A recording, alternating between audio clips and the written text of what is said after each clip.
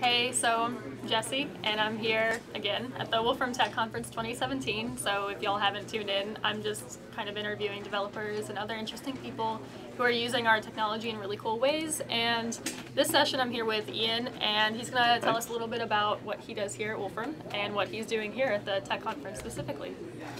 Yeah. So I've been here at Wolfram for a while as a developer, writing code and developing device drivers as well as other operating system functionality to interface with external systems like other programming languages, complicated devices, stuff like that. And I'm giving a couple talks here on systems like that. And we have the connected devices booth set up. With some devices. Yeah, lots of really cool demos over there. Like there's a Roomba and there's this like pendulum thing. So what do you have like right here? Yeah, so right here we have an Arduino that's hooked up to a shield, an Adafruit NeoPixel shield, where Mathematica is controlling all of the LEDs on this. The code here. You can control either individual LEDs or all of them at once, and so we have it set up to kind of show how you can use Mathematica to program some of these kind of embedded devices and build cool applications. So since anyone is tuning in, can you kind of explain what an Arduino is, how it's different from a Raspberry Pi, and so on? An Arduino is kind of a lot like a simple watch, right? It like runs one exact thing, and that's all it does. And so here, when you use it with Mathematica, it runs one specific program that communicates with Mathematica, and in this case with a little shield thing. And so it's really common and used in like robotics projects or other kind of like do-it-yourself electronics. But with respect to the Raspberry Pi. The Raspberry Pi is like a full computer. It runs Linux, and it can do web browsing, word processing. It even runs Mathematica. Whereas the Arduino just runs like one specific thing. You program it with one sketch, they call it. So you can kind of like, the Arduino kind of takes in information and does one specific task, whereas the Raspberry Pi can control other kind of pieces of technology and kind of you can there's still a lot that you can do with the Arduino, but it's not running what we call an operating system, so it does one task. It does like one very simple processor, and it doesn't do anything else, whereas your computer, in the background it might be updating, or it might be, downloading videos, or it can do lots of different things simultaneously, whereas the Arduino just does one thing. And sometimes those things have like important timing requirements, like so this this thing, there's a timing requirement of like setting all the LEDs appropriately and that kind of thing. So you can't do that directly from the computer, and you have to hook it up to an Arduino. So a lot of times you use Mathematica for that,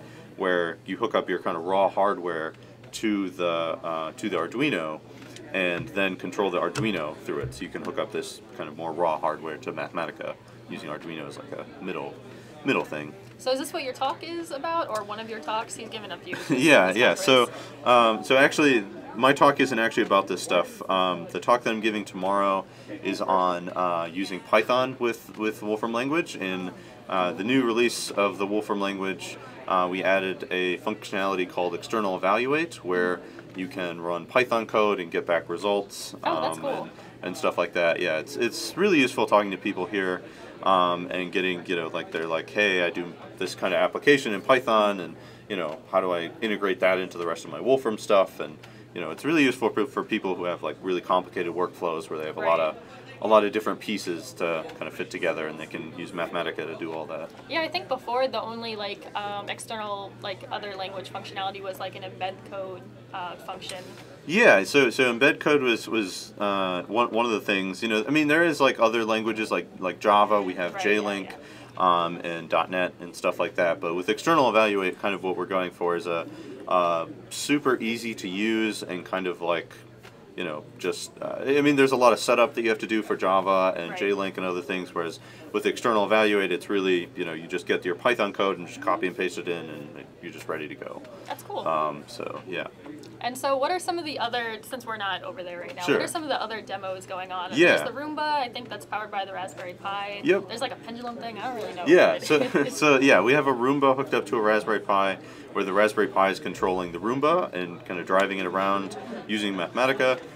We have another demo with Vernier sensors. Vernier is a company that makes these sensors for like labs and educational purposes, and we have a demo of those sensors hooked up to Mathematica, and you can read them right into Mathematica.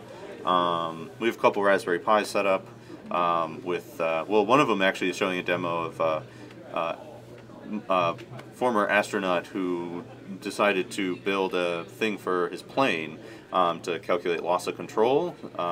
He did that in Mathematica and built this little application that used machine learning and other things to figure out when a plane is about to kind of lose control. And so we have that kind of set up over there, so you can check that out. Oh, that's really cool. But yeah, no, there's a lot of cool stuff over there. I'm probably forgetting some stuff, but yeah. Well, I think we have someone over there who's also, hey. Hey, Brett. You're just listening. You okay. don't want to talk about any of the Okay. demos. It's okay. Yeah. Not everyone wants to be on Facebook Live. It's fine. But no, I think those were there are 4 demos over there. Yeah.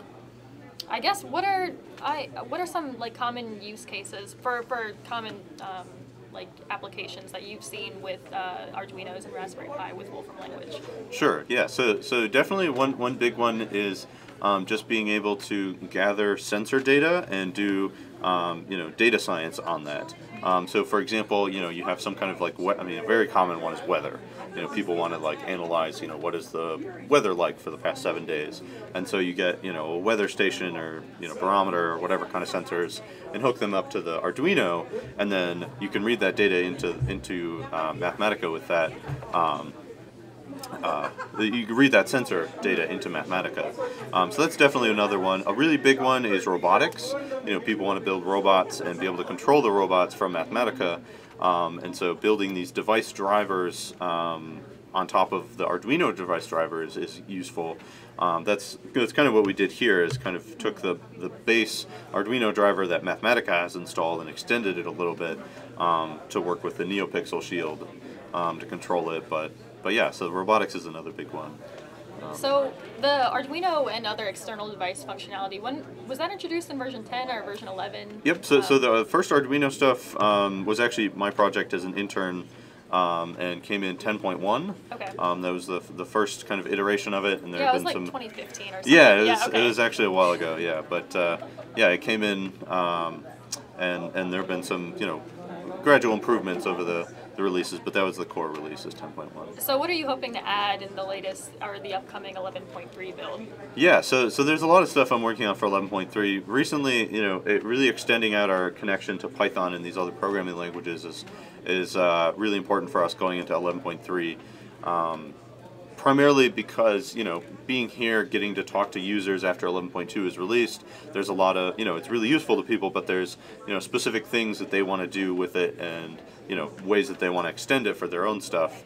One big thing is adding like support for NumPy. This is a big Python scientific computing package, and so adding support for that, as well as some other packages and extensions to it is a big thing for 11.3, and some of that I'll be demoing in my thing tomorrow, my talk tomorrow. So. Okay, cool. Well, thanks for taking the time. Yeah, thanks for having me. You're having 2 talks this conference, so you're quite busy. So thanks again for taking the time to kind of talk with me about these things and talk to our kind of viewers about it. That's great.